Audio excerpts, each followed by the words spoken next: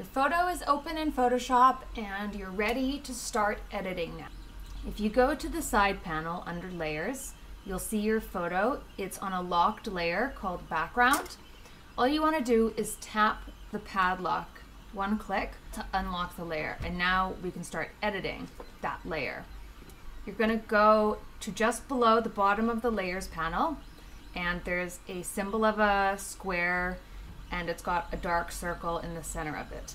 You're going to click on that square with the circle in the middle of it. A white box will come up next to your photo, and that's your layer mask.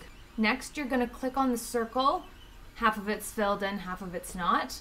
You're going to click that and all of your options will appear. Go to the top of the options and click solid color. You're going to want to pick a color that's nice and bright, because this is where you remove the background, so you want to see the color showing through. With your mouse, grab the color layer and simply drag it below your photo. So now if you erase the picture that you have open, you're going to see the red layer behind it. So this is where we're going to remove the background, and this is called a mask. So we're not going to be erasing the photo itself, but we will be removing the background. So go to the left side where you have your eraser tool. Click that, and you'll see there are options at the top. It'll say mode, brush, opacity. Mine says 39%. So you're going to want to change those things. You're going to want to make the size smaller, and you're going to want to make it give it a harder edge as well. This is at 39% opacity, so I want the background completely gone. Let's make that 100% opacity. So now you can start erasing the background, and you'll see your red layer underneath showing through.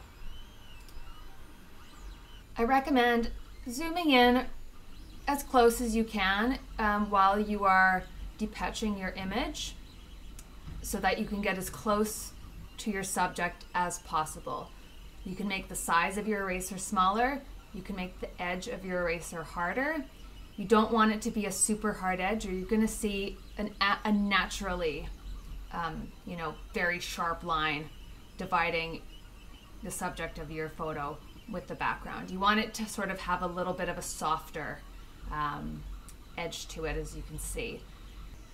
While you're deputching around long straight edges, you can use the Shift keyboard option.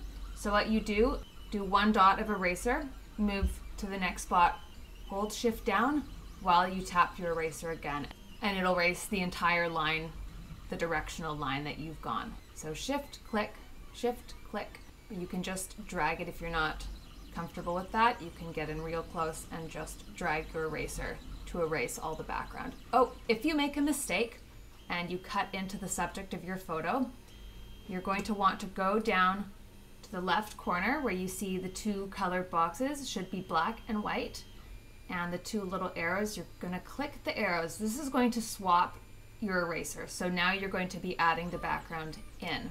And this is why we don't want to erase the actual background of the photo, because if you make a mistake like that, you can't put it back in. This is simply masking the background out of it. It's not actually gone.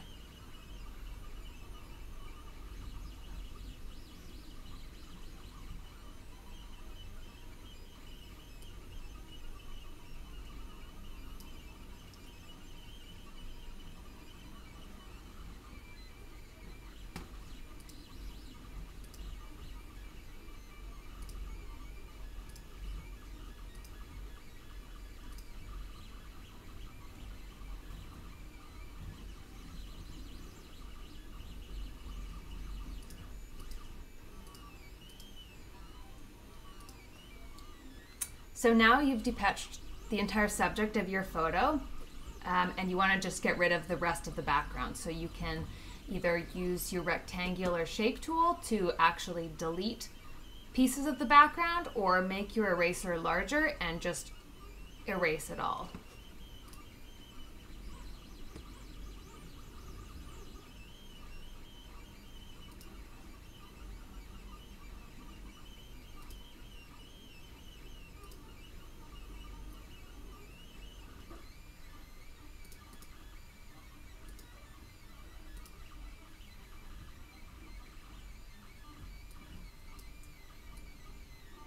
So now you've removed the entire background of your photo. To change the size of the subject of the photo, make sure your layer is highlighted and go up to Edit and scroll down to Free Transform. So now you can drag the subject of your photo to a different size. So now you can see my photo is smaller than the width of the canvas. And if you zoom in very closely, you'll see you can actually see the edge of the photo. It's a very thin line, but depending on what color or image you use for your background, you may actually see that line. So now I go back to the layer mask and I like to delete that line just to make sure nothing shows.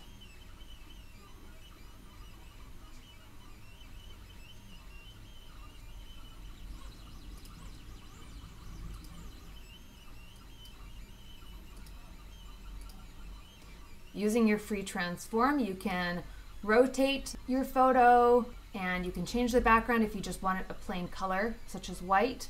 And next we'll be adding in a photo to the background.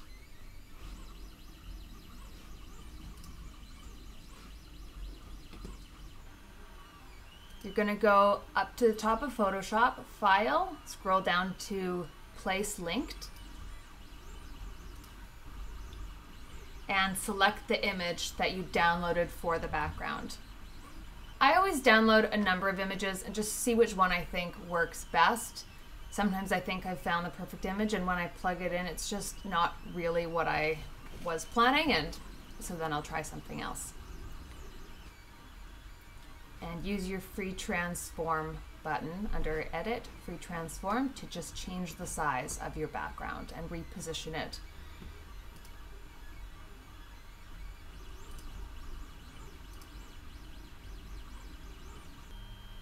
Here I right click and flip the photo horizontally.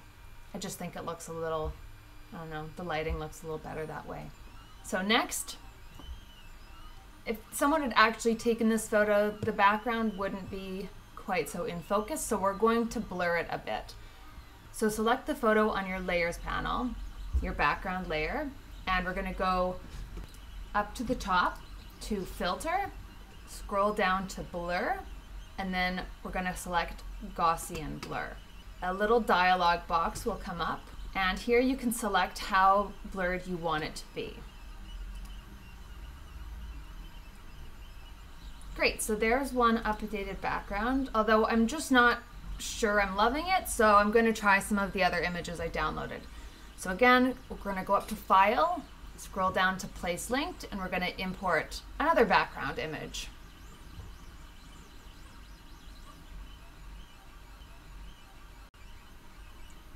I think I like the brick a little more. I'm going to blur it.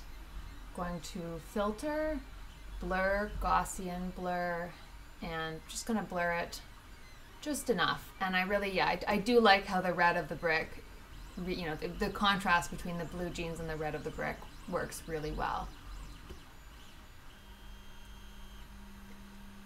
But just for fun, let's try one more.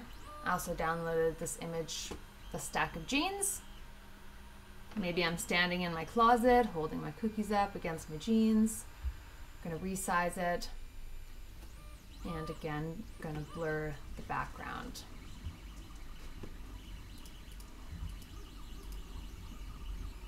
There we go, updated background.